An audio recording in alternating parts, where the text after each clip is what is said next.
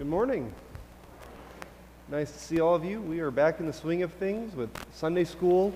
Our midweek programming started up last week. It was a great Wednesday. We had a good turnout for 4:30 worship, good meal, and it was great to see all the kids back in confirmation and cross-training, and our adult classes were well attended. Financial Peace University and the men's book study on the book Wild at Heart. So we love to see that continue on this week. It's not too late to join one of those classes if you're sort of a week behind. There's plenty of time to catch up. And I don't know, it feels good to be back in the swing of things personally. A few announcements here before we get started. There's a Women of Faith event on the 17th. That's Tuesday at 6 p.m. So women, be advised there. There's a time change to 6 p.m. Let's see, potluck and voters meeting. That'll be next Sunday. Everyone in the congregation is invited to join us downstairs after the late service. There aren't any huge items to vote on. We're not calling another pastor or anything, so it won't be a very long meeting, but we encourage you to come and stay up to date with the ministries of our Redeemer. Bring a dish if you'd like. We'll get an update on the Grace Lutheran School building project and some things like that. Lutherans for Life dessert banquet, September 29th. You take a look at that. You can sign up on the Ministry Action Board. And then a fun announcement. We are about a month away from our annual trivia night. We would love for you to be a part of it. We've done different themes over the past few years. We did sort of a costume Halloween theme the past couple of years. Before that, we did an Oktoberfest theme. This year, because it's a fundraiser for our youth group as they look forward to the youth gathering next summer, which will be in New Orleans, it's going to be New Orleans themed. That's going to be fun. New Orleans themed with the food and the decor, and maybe a few questions as well. But it's a fundraiser for our youth group. We'd love for you to get signed up. We'll certainly have more information over the next couple weeks, so maybe start talking to people, maybe forming teams. It's always a good time. We'd love for you to be a part of it. All right, I think that's all I have for those announcements today. We are celebrating the Lord's Supper. Because it's the third Sunday of the month, we'll distribute communion in that continuous line style. So just follow the line. All right, glad to see everyone here today. God bless us with a beautiful week and a beautiful morning, and we're certainly here to thank and praise Him. Let's go ahead and stand and share a Christian greeting, and then we'll sing our opening hymn.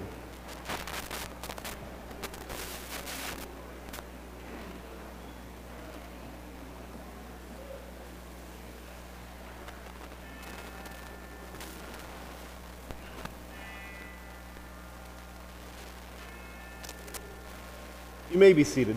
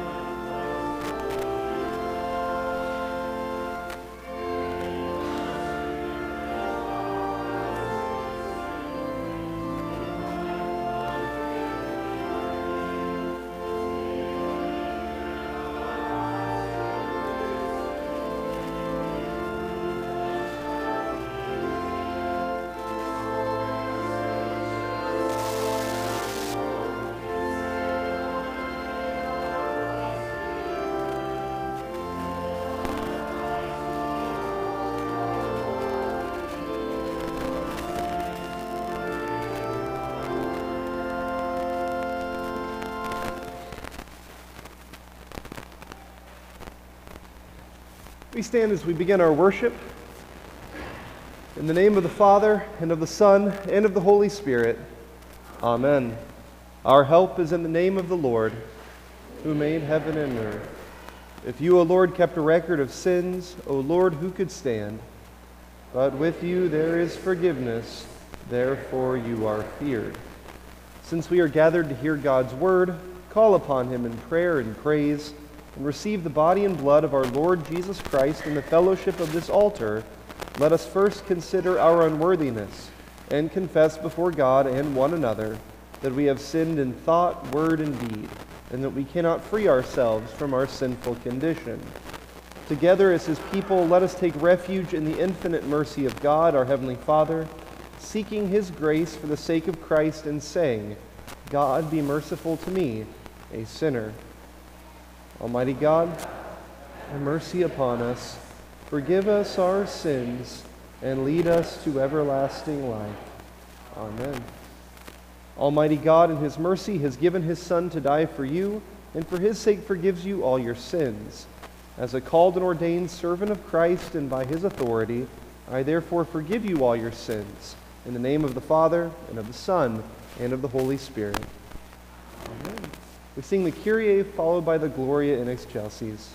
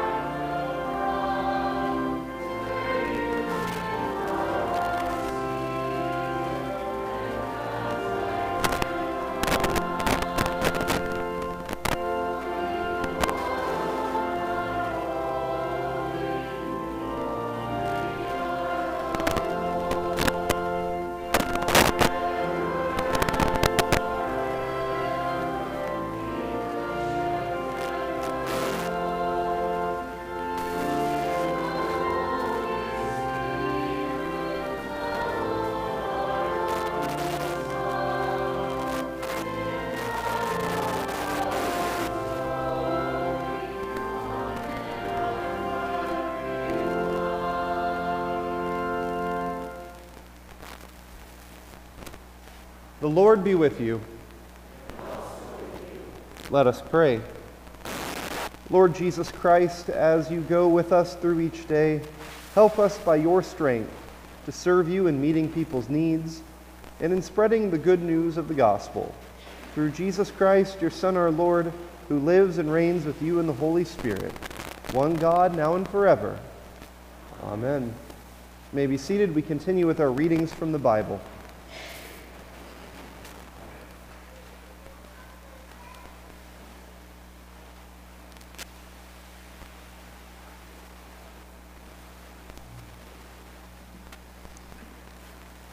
The first reading is from Isaiah chapter 50, starting with verse 4. The Lord God has opened my ear, and I was not rebellious. I turned not backward.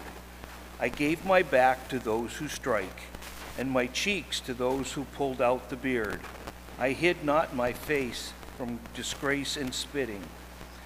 But the Lord God helps me. Therefore I have not been disgraced. Therefore I have set my face like flint, and I know that I shall not be put to shame. He who vindicates me is near. Who will contend with me? Let us stand up together. Who is my adversary?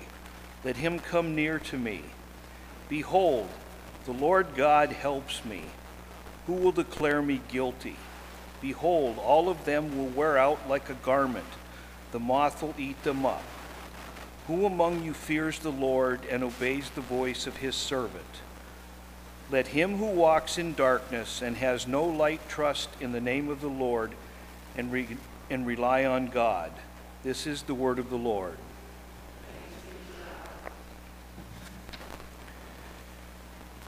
The epistle reading is from James chapter 3, starting with verse 1. Not many of you should become teachers, my brothers, for you know that we who teach will be judged with greater strictness. For we all stumble in many ways, and if anyone does not stumble in what he says, he is a perfect man, able also to bridle his whole body. If we put bits into the mouths of horses so that they obey us, we guide their whole bodies as well. Look at the ships also. Though they are so large and are driven by strong winds, they are guided by a very small rudder wherever the will of the pilot directs. So also the tongue is a small member, yet it boasts of great things. How great a forest is set ablaze by such a small fire. And the tongue is a fire, a world of unrighteousness. The tongue is set among our members, staining the whole body, setting on fire the entire course of life, and set on fire by hell. For every kind of beast and bird, of reptile and sea creature, can be tamed and has been tamed by mankind. But no human being can tame the tongue. It is a restless evil, full of deadly poison. With it we bless our Lord and Father, and with it we curse people who are made in the likeness of God. From the same mouth comes blessing and cursing. My brothers, these things ought not to be. Does a spring pour forth from the same opening both fresh and salt water? Can fig tree, my brothers, bear olives, or a grapevine produce figs? Neither can a salt pond yield fresh water. This is the word of the Lord.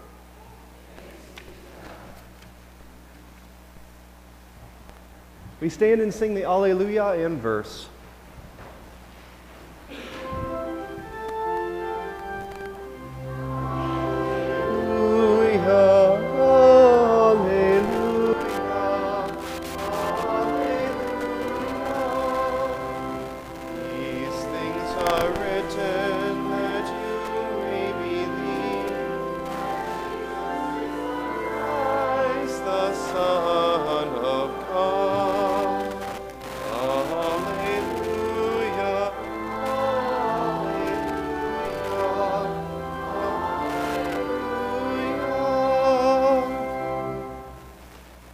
The Holy Gospel according to St. Mark, the 9th chapter.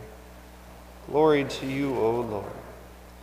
And when they came to the disciples, they saw a great crowd around them, and scribes arguing with them. And immediately all the crowd, when they saw him, were greatly amazed, and ran up to him and greeted him. And he asked them, "What are you arguing about with them?" And someone from the crowd answered him, "Teacher, I brought my son to you, for he has a spirit that makes him mute. And whenever it seizes him, it throws him down, and he foams and grinds his teeth and becomes rigid. So I asked your disciples to cast it out, and they were not able." And he answered them, "O faithless generation, how long am I to be with you? How long am I to bear with you? Bring him to me." And they brought the boy to him, and when the spirit saw him, immediately it convulsed the boy, and he fell on the ground and rolled about, foaming at the mouth. And Jesus asked his father, "How long has this been happening to him?" And he said, "From childhood. And has often cast him into the fire and into water to destroy him. But if you can do anything, have compassion on us and help us." And Jesus said to him, "If you can, all things are possible for one who believes." Immediately the father of the child cried out and said, "I believe. Help my unbelief." And when Jesus saw that a crowd came running together, he rebuked the unclean spirit, saying to it, "You mute and deaf spirit, I command you, come out of him, and never enter him again." And after crying out and convulsing him terribly, it came out, and the boy was like a corpse, so that most of them said, "He is dead." But Jesus took him by the hand and lifted him up, and he arose. And when he had entered the house, his disciples asked him privately, "Why could we not cast it out?" And he said to them, "This kind cannot be driven out by anything but prayer."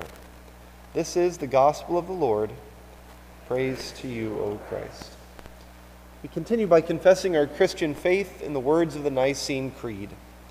I believe in one God, the Father Almighty, maker of heaven and earth, and of all things visible and invisible, and in one Lord Jesus Christ, the only begotten Son of God, begotten of his Father before all worlds, God of God, light of light, very God of very God, begotten, not made, being of one substance with the Father, by whom all things were made, who for us men and for our salvation came down from heaven, and was incarnate by the Holy Spirit of the Virgin Mary, and was made man, and was crucified also for us under Pontius Pilate.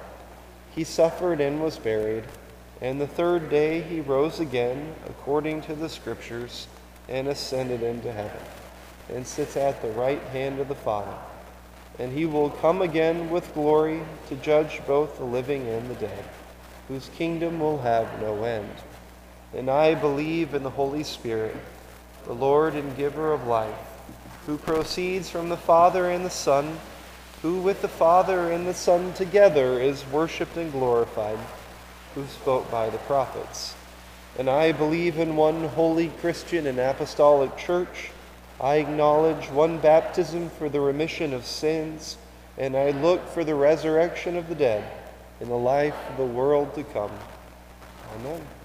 You may be seated. We invite the children to come forward for the children's message.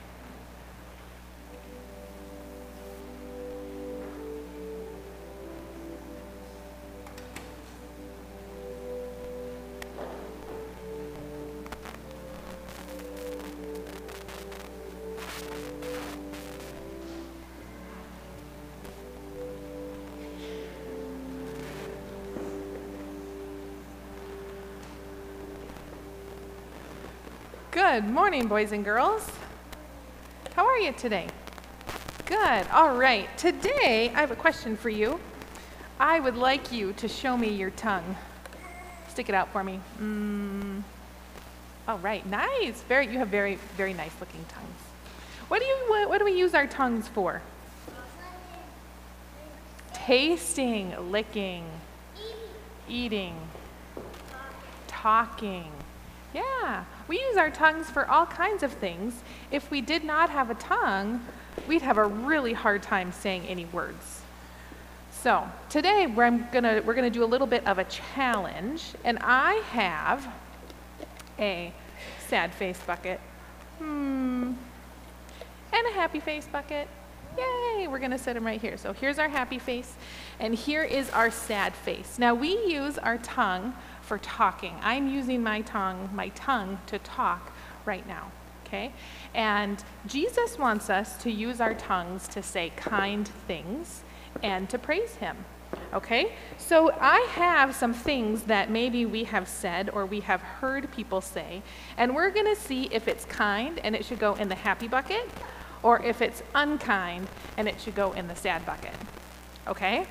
So if you think it's kind, maybe give me a thumbs up. And if you think it's unkind, give me a thumbs down. Okay, here's the first one. Wow, you are really good at that. Yeah. That's gonna go in the kind bucket. That's really encouraging, isn't it?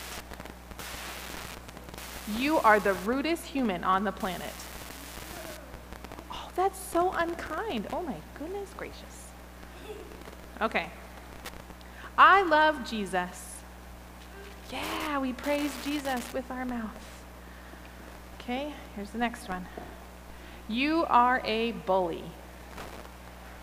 Ugh, that can be kind of unkind. Well, it kind of could be, but...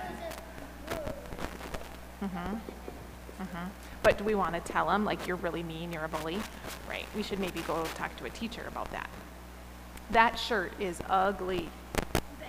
Oh, wouldn't that be so unkind? Okay, here's the next one. You are kind. Yeah. You brighten my day. Okay, one more. You're really bad at building towers. That's unkind. Wow, you guys got them all right. Way to go. So we know you hear what words are kind, what's kind to say, and we know from what was here which words and which phrases are unkind. So Jesus wants us to say the kind things, but do we always say the kind things? No, sometimes the words that come out of our mouth are mean and unkind to others. So what happens when we say unkind things? Yeah, we say we're sorry, we apologize. We say, Jesus, will you forgive me for my unkind words? I am sorry for my unkind words. Please forgive me. Elijah, do you have a question? Okay, what's your question?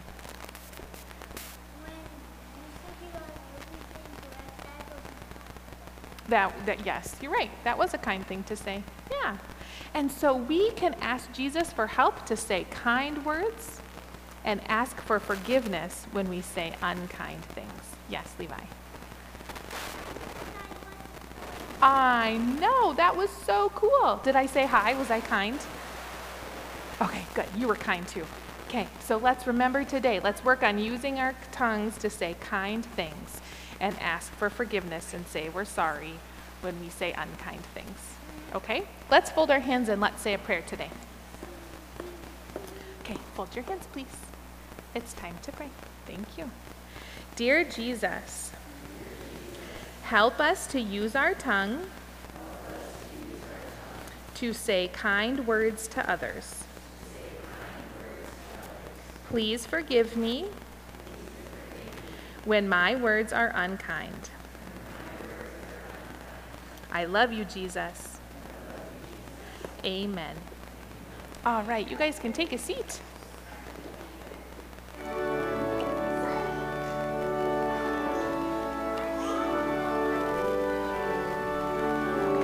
Okay.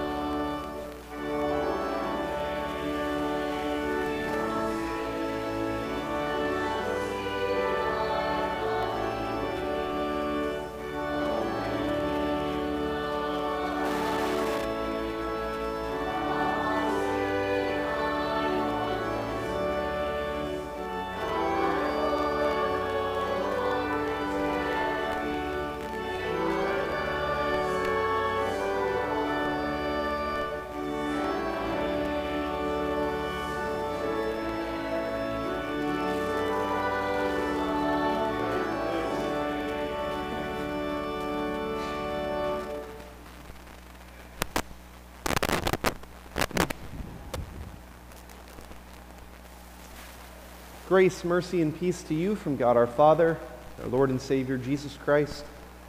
Amen. Growing up, I played in a lot of games, whether it was baseball, football, basketball, soccer, and I can tell you I've forgotten most of them, at least the details of it, but there's one soccer game that I'll never forget. We lived in suburban Atlanta at the time, and my brother, who's only a year older than I, we were on the same team. And it was a rainy day. I remember that. It's important to the story. It was gray, and the grass was wet, and it's kind of slippery out there. And we're playing our game, and my dad's our coach. He's over on the sideline, and I'm probably 7 or 8 years old. My brother's 8 or 9. And we're winning the game, and everything's going as usual. It's fine. My brother's the goalkeeper. He's the goalie. And one thing that happens in soccer is if the ball goes past the end line, you get a goal kick. Right? You set the ball out there, and then the goalie runs up on it and kicks it as far as he can to kind of clear the ball out of our zone. And on this rainy day with slippery grass, my brother, who is just the sweetest, nicest, gentlest, most innocent kid in the world, he's playing goalie, and he takes a step, and he goes to plant his foot to kick the ball, and he slips, and he tops the ball. And out of his poor, sweet little mouth comes a 4-letter word that no one knew that he knew. It was just an instinct for him. I don't know where it came from. It's not the way we talked in our house. My parents didn't talk like that. But just this sort of reflexive thing, slipped on the grass, missed the ball, and we kind of chuckled a little bit. My dad did not find it funny at all. I pulled my brother right out of the game, to sit on the sideline in the rain. I remember the car ride home, silent, and got back home. I was scared for my brother. I know my parents were trying to make a point about our words, but I was a little worried for Scott's safety, if I'm being honest. I thought Dad was really mad. And I remember Scott had to do some time in the room. I think he was grounded for a little while. And I remember this, my dad made him write the second commandment and its meaning like 200 times or something like that. Now, my brother didn't misuse the name of the Lord our God, but it was close enough. And so Dad was trying to drive a point home. And it's the point of today's sermon. Words matter. Words are actually very, very important. We don't always act that way. And oftentimes, and I'm chief of sinner here, I kind of flippant about my words. I'm careless with my words. My words don't always glorify God, but when you read the scriptures, there's no mistaking it. The words that you speak are incredibly powerful. They're powerful to build up, and they're powerful to destroy. And we have to take our words seriously. That's the lesson my parents were trying to teach my brother. Now, in retrospect, it's kind of a funny little story, but he learned the lesson that day.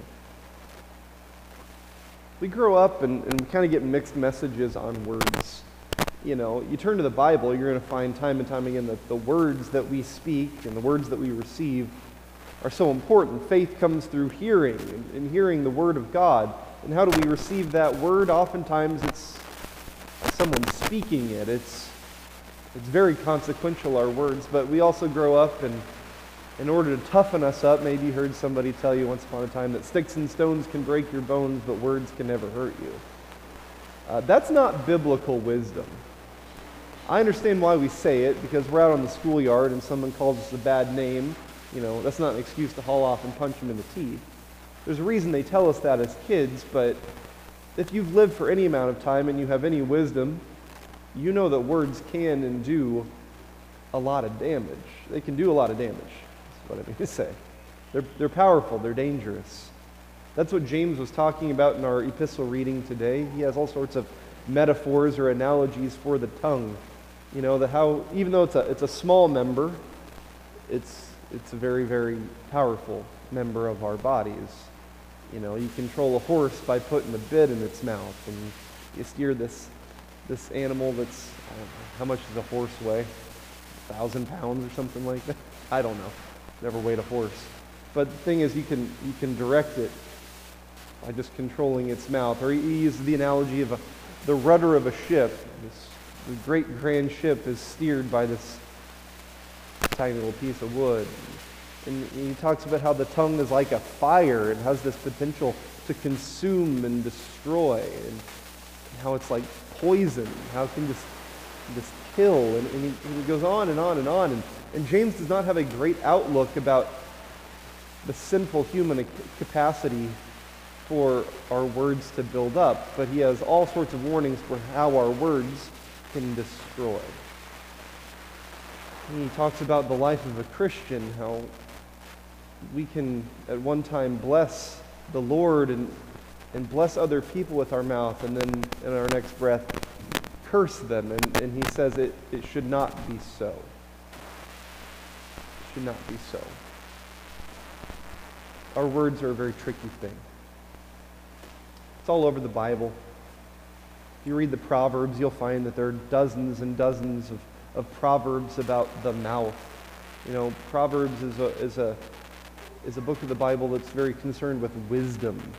And so, of course, Solomon is going to talk about how wisdom shows up in our deeds and our actions, but accompanying those deeds and actions, wisdom comes forth in our speaking. What kind of words are we saying? What kind of words are we hearing from others? Words are too important. Jesus talks about our words in the Gospels. Talks about how the words that we say, how they're a reflection of the substance of our hearts. You kind of know a man by looking at his words. You know a woman by listening to her words. What do they have inside? People can kind of charm you with some good words for a while, but eventually their real character will emerge through their speaking as well as their actions. Talks about how our words can condemn us.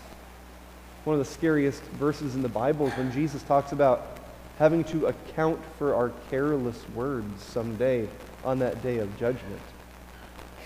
So real danger about our words. There's no mistaking that in the Bible. And you look at the Ten Commandments, it's something Luther wrote about when he explained a couple of the commandments. I talked about the second commandment, you shall not misuse the name of the Lord your God.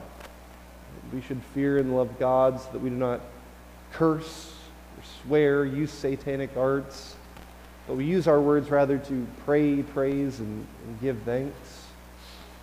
Sort of call upon the Lord in prayer. God gives us this amazing capacity to speak. I think about that as I raise my children. Some of you know kind of my story, my family. You know, I've got these kids at home. None of them are really talkers yet. They're all kind of learning. They're autistic, and so they're very speech delayed, even what you might diagnose as nonverbal, but they work on it, and there's some speech therapy, and so where speaking comes naturally to a lot of us, they have to kind of build and build and work and work and work, and it just makes me think about the miracle of language.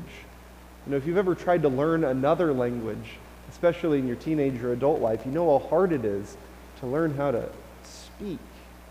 And yet God, as these creatures, gives us this amazing capacity to have language, to be able to articulate our thoughts, to be able to share the news, to encourage or discourage one another, to praise Him or to insult our neighbor. And it's a really incredible gift that God gives us, and yet there's real danger in that gift. It's a gift that we take for granted. It's a gift from God that we misuse. And that's really what the second commandment is about. You know, God gives us this great capacity to speak, and instead of using this gift to speak the good words, pray, praise, give thanks, call upon the Lord in our time of trouble, to teach one another and to build each other up, we oftentimes use this gift of speech to curse and swear and be vulgar and to tear one another down.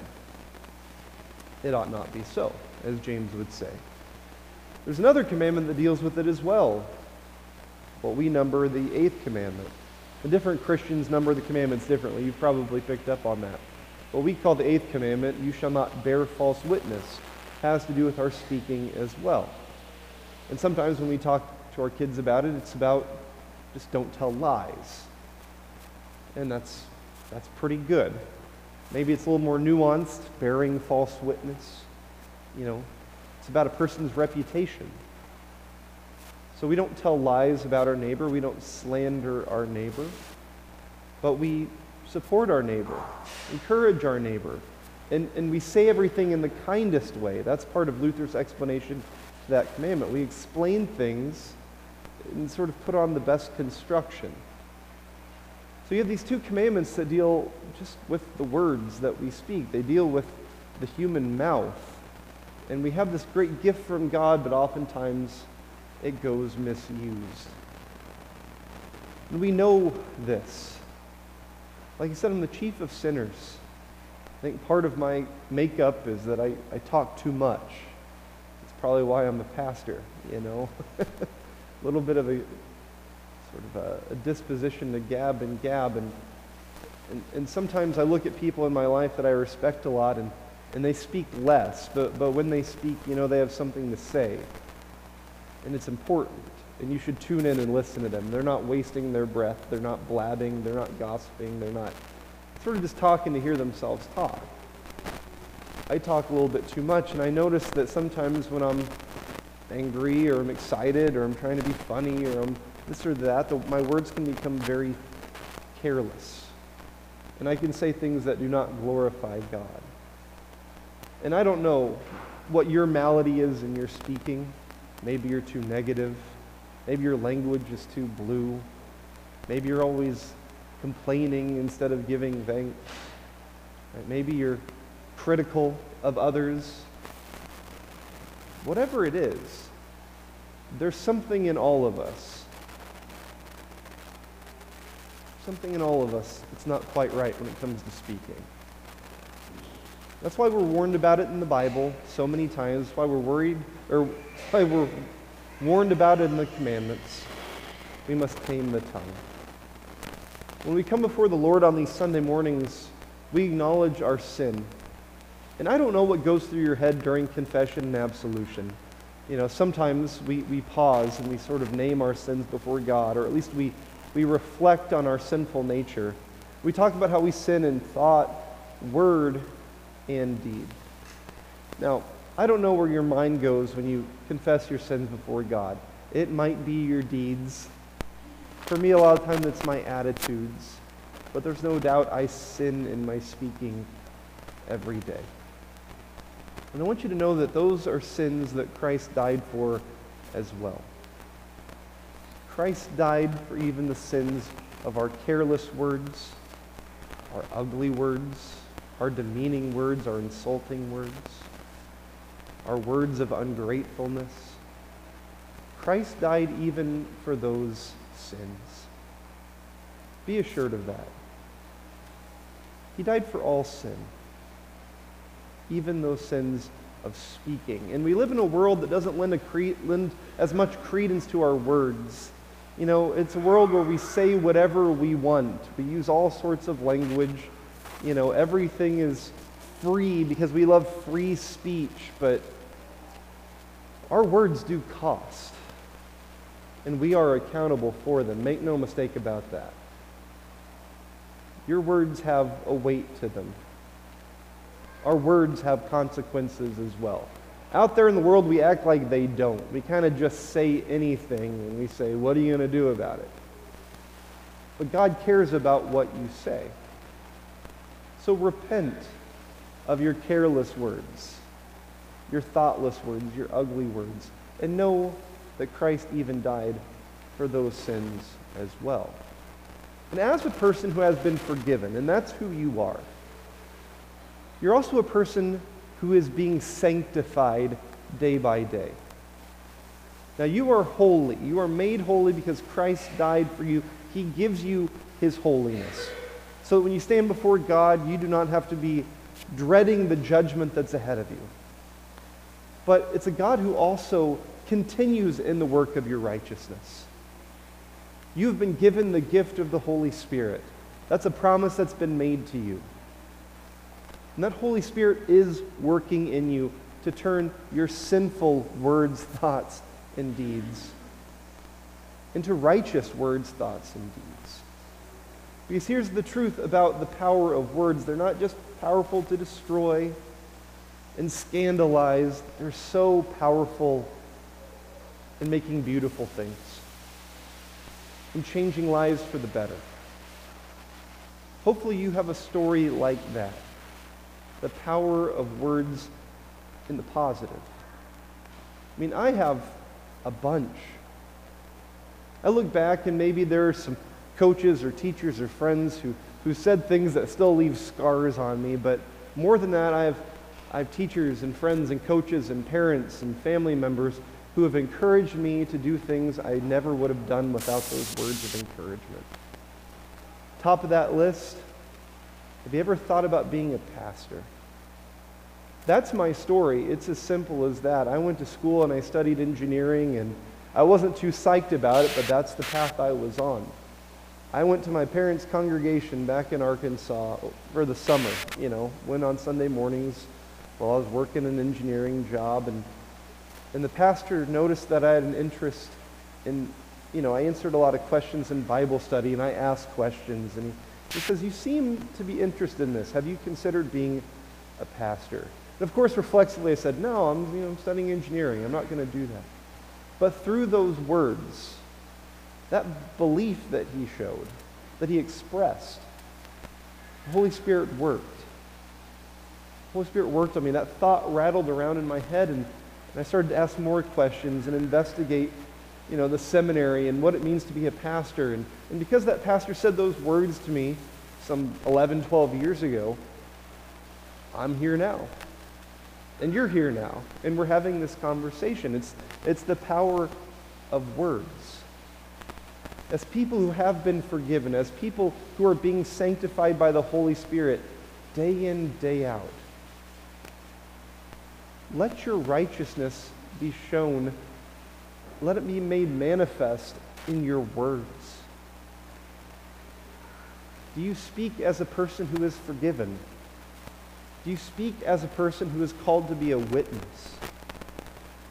Because the world is so busy cutting people down with words, making fun of people with words, being vulgar, but we have an opportunity as Christian people to speak differently, to truly be a positive influence in people's lives, to trade in discouragement for encouragement, right? For vulgarity, turn in vulgarity for dignity, grumbling for thanksgiving, gossip. Turn that in to build others up and protect other people's reputations. We have these choices with our words day in and day out. And as someone who is forgiven, as someone who has been freed, as someone who has the Holy Spirit dwelling within them, I encourage you, think about your words. They're powerful. They can destroy, but they can build up. They can be a poison, but they can be a tonic. So my friends, consider your words. Consider where you've been careless. Repent of those careless words. And pray to the Lord that he gives you the right words to speak. Words of encouragement, words of hope, and above all, words of God's truth. Because this is our great mission, to speak the truth of God's word, the good news, the gospel into our world, into the lives of our children and our children's children, into the lives of our brothers and sisters and community. There's no powerful word than when we speak God's words. And that's what we are called to do. Watch your mouths. I don't mean that as some sort of threat, but to really think about the substance of your words, because they are powerful. Amen. Please stand. We continue with our prayers.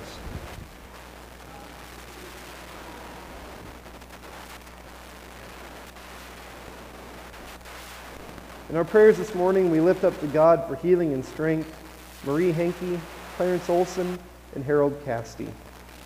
Let us pray for the whole people of God in Christ Jesus and for all people according to their needs. Lord Jesus Christ, you defeat all the powers of evil and darkness. Strengthen us to resist the temptations of Satan. Surround us with your truth and light. Lord, in your mercy, hear our prayer. Lord, we live in a world torn apart by war and violence. All human-made peace is only temporary, but you have made eternal peace by the blood of your cross. Encourage us by your peace, which passes all understanding. Lord, in your mercy, hear our prayer. Lord, you have borne our griefs and shared in our sorrows. Bring your comfort to all those who are suffering in grief. Point them to the hope of the resurrection to eternal life with Jesus. Lord, in your mercy, hear our prayer.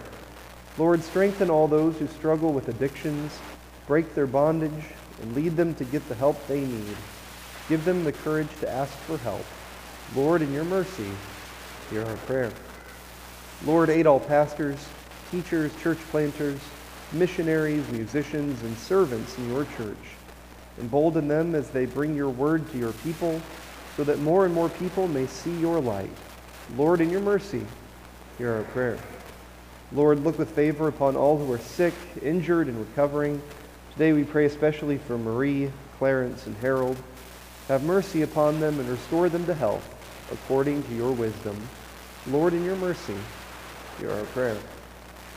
Lord Jesus, we commend all these people and situations to your infinite wisdom and power. For you live and reign with the Father and the Holy Spirit, one God, now and forever. Amen. You may be seated. At this time we worship the Lord with our offerings.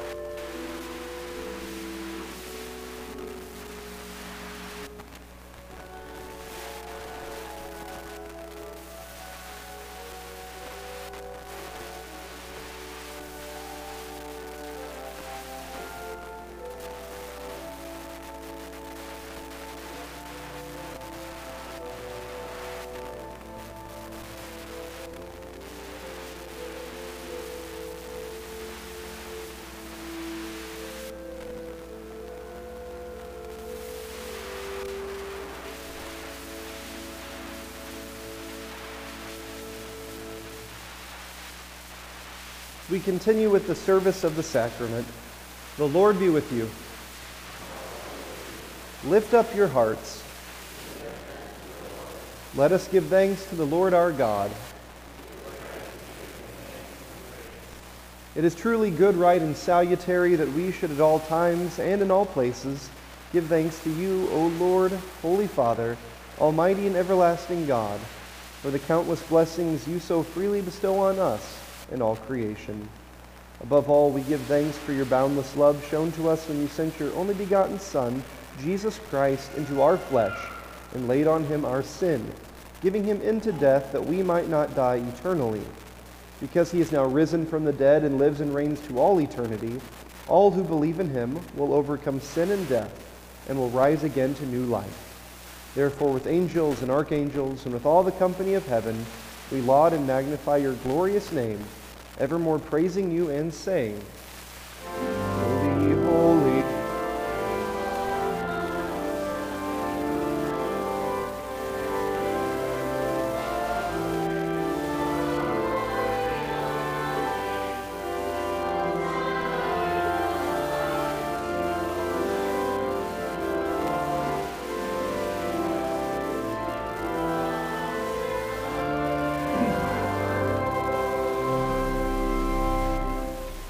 Blessed are you, O Lord our God, King of all creation, for you've had mercy on us in giving your only begotten Son, that whoever believes in him should not perish, but have eternal life. In your righteous judgment you condemned the sin of Adam and Eve, who ate the forbidden fruit, and you justly barred them and all their children from the tree of life. Yet in your great mercy you promised salvation by a second Adam, your Son, Jesus Christ our Lord, and made his cross a life-giving tree for all who trust in him. We give you thanks for the redemption you have prepared for us through Jesus Christ. Grant us your Holy Spirit, that we may faithfully eat and drink of the fruits of his cross and receive the blessings of forgiveness, life, and salvation that come to us in his body and blood. I invite you to stand at this time as we pray the Lord's Prayer. Hear us as we pray in his name and as he has taught us. Our Father, who art in heaven, hallowed be thy name. Thy kingdom come, thy will be done, on earth as it is in heaven. Give us this day our daily bread, and forgive us our trespasses, as we forgive those who trespass against us. And lead us not into temptation, but deliver us from evil. For thine is the kingdom, and the power, and the glory, forever and ever. Amen. Our Lord Jesus Christ, on the night when he was betrayed, took bread. And when he had given thanks, he broke it and gave it to the disciples, saying, Take and eat. This is my body, which is given for you. This do in remembrance of me. In the same way also he took the cup after supper, and when he had given thanks, he gave it to them, saying, Drink of it, all of you. This cup is the New Testament in my blood, which is shed for you for the forgiveness of all your sins. This do as often as you drink it, in remembrance of me. The peace of the Lord be with you always. Amen. Please be seated.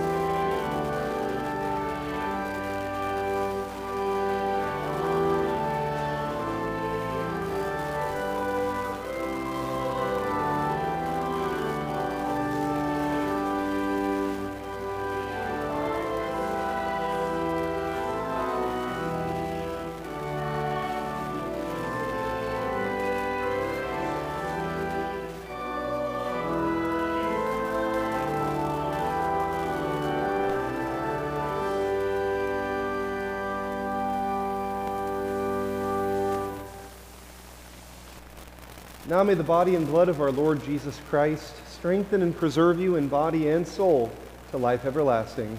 Depart in peace and joy. Amen.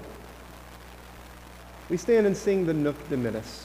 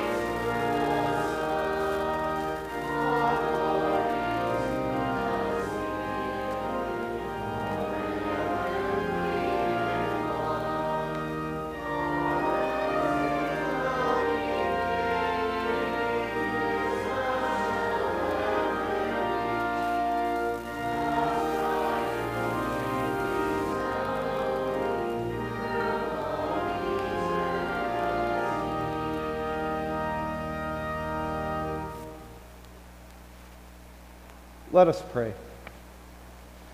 We give thanks to you, Almighty God, that you have refreshed us through this salutary gift. And we implore you that of your mercy you would strengthen us through the same in faith toward you and in fervent love toward one another. Through Jesus Christ, your Son, our Lord, who lives and reigns with you in the Holy Spirit, one God, now and forever. Amen. Let us bless the Lord. Thanks be to God. The Lord bless you and keep you. The Lord make his face shine on you and be gracious to you. The Lord look upon you with favor and give you peace. Amen. We sing our departing hymn, Lift High the Cross. We'll sing verses 1, 5, and 6.